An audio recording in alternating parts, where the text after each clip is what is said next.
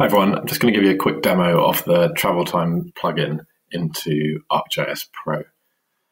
The TravelTime platform is a way of searching the world by travel time instead of by distance.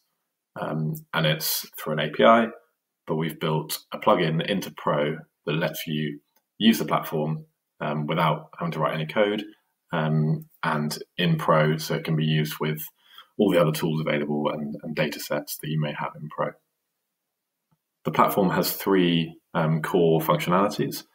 The first of these is Time Map, and that's around creating isochrones, so reachable areas in a given travel time. The second one is called Time Filter, and this is about calculating thousands of A to B journey times very quickly. And the third one is Routes, and this is the more standard A to B routing with turn-by-turn directions, etc. And all of these tools are available for any method of transport. So not just driving, but public transport, walking, cycling, and also combinations of those. So driving and then train, for example. And we've made these three tools available in a couple of ways in Pro. The first is in the ribbon at the top, and the second is through the toolbar, or the toolbox on the right-hand side. The toolbox is for running the tools off layers, whereas the ribbon, these tools are more for using point and click to run the tools. So just to run them through them one at a time. We have some kind of settings and help buttons here, but these three ones in the middle are the Quicktime Map, the Quicktime Filter, and the Quick Route. So if we go into Quicktime Map, this is the one for creating isochrones. And we can configure this pretty simply. So we choose our method of transport. We can do up to 3 isochrones at once. Time zone, whether it's leaving, i.e. show me the area I can get to setting off at this time, or arriving, which is show me the area I could leave and get to this point at this time. And then the simplest way to run this is just to click on the map. So if we select a point here in Oxford, the tool will then run and create those 3 driving isochrones. So we get our 60-minute, our 90-minute, and our 120 minutes isochrone. If I just remove these. We can also run these tools by putting in an address, and it will then geocode them and run it from there. So if we put an address in here, let's do public transport this time. Say we only want 1 isochrone, so let's just do 45 minutes. Choose our time of day, but we'll just run this for now. And there we have our 45-minute public transport isochrone from that geocoded address that we put in. So that's the Time Map tool. The second one is routing.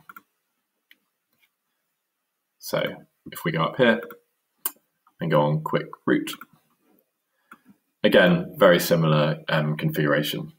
We can run it off addresses. So if we put an origin and a destination in, public transport again, and run that, it will create our public transport route between those 2 locations. Or we can do it by clicking on the map. So if we wanted to do let's say a cycling route, we can select our origin, select a destination, and it will then return the cycling route between those 2 points. So again, very, very simple to kind of get up and running with these tools, just with click and point and click functionality. Let's remove these layers. And the final quick tool is this time filter tool. So for this, we need some data. So I've loaded in 500 odd locations or addresses in the UK. And if we select this layer, we can then use this tool. And what this will do is calculate the travel time from an origin to all of these 500 points, and then filter it based on those that are reachable or unreachable. And for the reachable ones, it will also return exactly what the travel time is. So let's do a driving. I'll run this off an address. So it will geocode this. And then from that geocoded point, it will calculate the driving time to all of these points and mark them as reachable or unreachable based on this 4-hour journey time. And yeah, as you can see, it will return those results incredibly quickly. And then we can go into the attribute table, and for all the reachable points, it will actually return against each of these IDs the exact travel time by car. And yeah, it can return thousands of these incredibly quickly.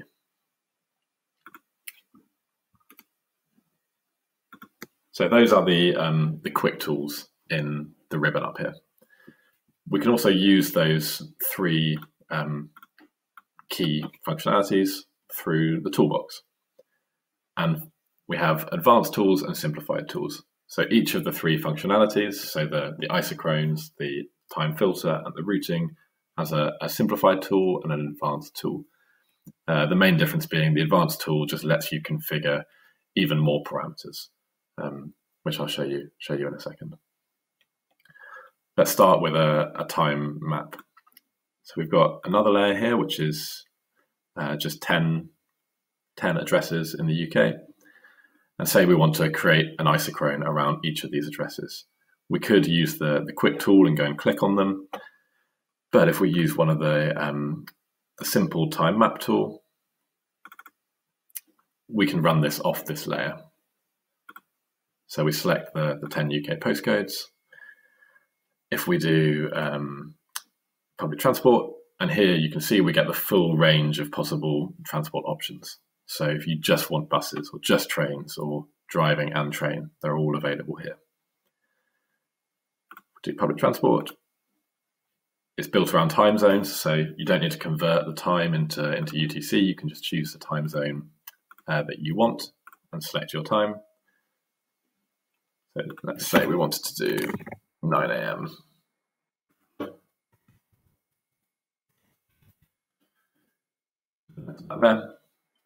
Then let's do 30 minutes. And then we have an option of how we want to display those results. So normal will just create an isochrone around each of these points.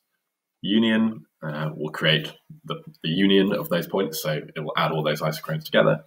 And intersection will just return the area that's reachable from all of those 10 points. So if we run a normal one to start with,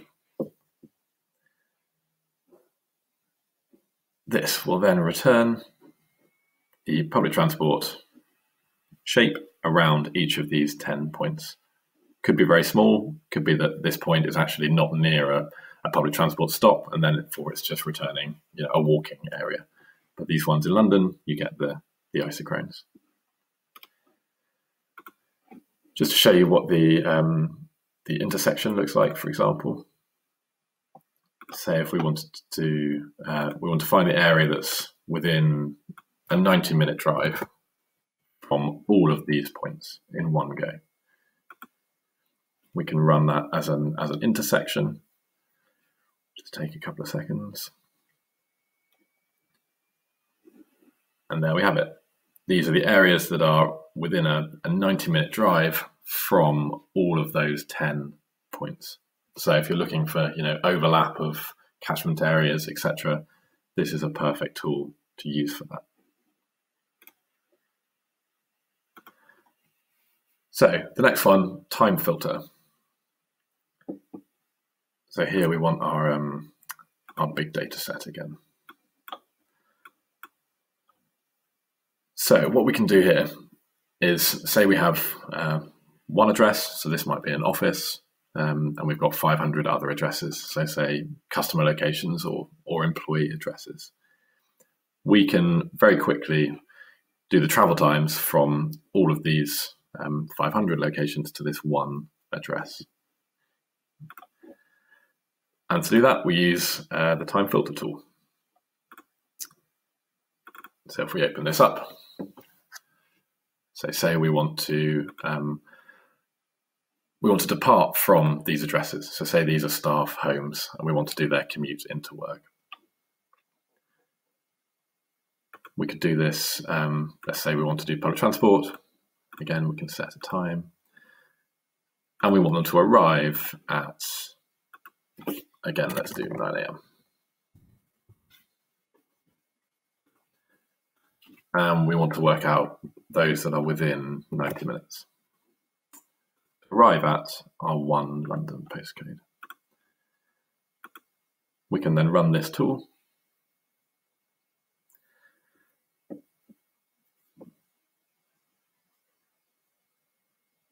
And we will then get the travel times from the reachable employee addresses to that office address, and it will filter those visually into those that are reachable and those that aren't reachable.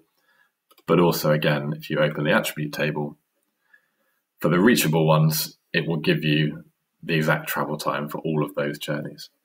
So it's a very, very powerful way of quickly calculating hundreds and hundreds or thousands of travel times in one go.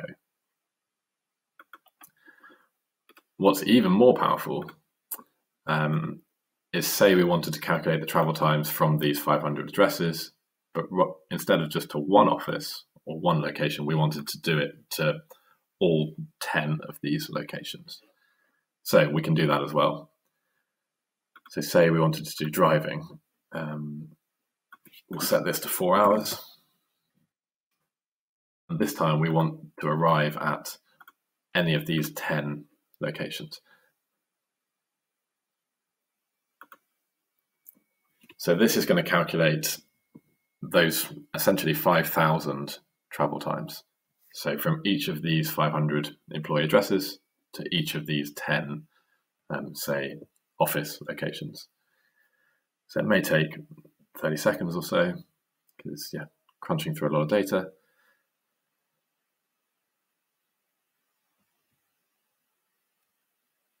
But this will give us essentially a journey time matrix of the journey time from every single, say, employee address to every single possible office. And this is ideal for choosing sites, office relocations, this kind of thing. So if we then go into this attribute table, this will have almost 5,000 rows, and it will give you for each of the employees and each of the offices whether it's reachable and that exact driving time. So it's generated a huge amount of very valuable data in 30 seconds runtime. And there's no limit to the size of the data sets you can put through this. If you want to put 10,000 points in there, it may just take slightly longer to run, but there's no limits on that. The API is incredibly efficient, and it can do 2,000 journey times in one request. So it can crunch through huge data sets very, very quickly, very efficiently. Then the final one to show you is the routes tool. So we'll look at the advanced one this time, just to show you what the kind of extra parameters that are available are. So we go to Routes Advanced. And down the bottom here, we have this Advanced tab. And this exists on all the advanced tools.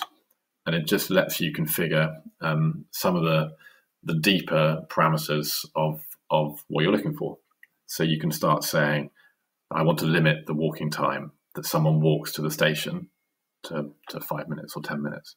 Or for driving and then train, you can set exactly how long you want to let someone drive before they get to the train station. So it lets you really configure the analysis you're doing. And we can also set a range width. So what this does is, we might not care that someone has to arrive exactly at 9 o'clock. We might want to know what's the quickest travel time at any point during the day between those 2 points. And we can set a range width here. So if we set this as 12 hours, for example, it will return the quickest journey time at any point in that 12 hours. So again, lets you really configure exactly what kind of analysis you're looking to do. And if we just run this quickly, so if we do from our one location, set the ID, again, very similar time zone, we want to do a departure, so leaving this 1 point and going to the 10 other points, you can set a time. We do public transport. We want to arrive at our 10 locations. Again, choose an ID from that. And we have 3 different output styles. So this is, by travel time, we'll group or we'll color code the routes based on buckets of travel time. By transport type, we'll color those routes based on the method of transport being used. So each leg of the journey, if it's multiple different types of transport, will be labeled as such. And by journey, we'll just label each individual route as a separate color. So if we run this by transport type, and this will not only calculate the travel time and display the route on a map, it'll also produce end-to-end, turn-by-turn directions for each of these routes. So it's giving you three separate things. Some of these might not be doable by public transport. So I think this is the location that's yet not near a public transport stop. But here we can see we get the breakdown of these routes into the different types of transport. And also in the attribute table, we can then see these turn-by-turn directions for each of these routes. Exactly what time the bus leaves and arrives on which stops, etc. So kind of 3 different ways of looking at the same thing. You can look at it visually, you can get your routes, and also the travel times and distances for each of these legs of the journey. So that is, a really quick overview of what the tools can do. They're very powerful. They can work with very, very large data sets very quickly. They can do this for any method of transport. And this is now available in 40 countries around the world. So UK, all of Europe, or most of Europe, US, Canada, Australia, Singapore, South Africa, and a few others. And in terms of what we see people using this for already, real estate is obviously a massive one. So site selection based on access to employees or a workforce, retailers, so where should we open a store or which store should we close based on customer access and employee access and all this kind of thing. And then more generally, anyone choosing where to open an office, if they have a list of where all of their employees live and 20 potential office locations, they can run one tool through here and it will generate all of those commute times and give them kind of powerful data to make that decision. And then there's also all sorts of other wonderful use cases like targeted marketing. So IKEA have used us to segment their customers into those that are within 30-minute drive of the store and those that are outside of 30-minute drive from the store. And off that, they can then target those customers with different marketing. So it's a very simple tool to use. It's very powerful. It's very easy to set up. It's just running one file that installs it, get an API key, and you're up and running. So we think there's a lot of use cases. Thanks very much.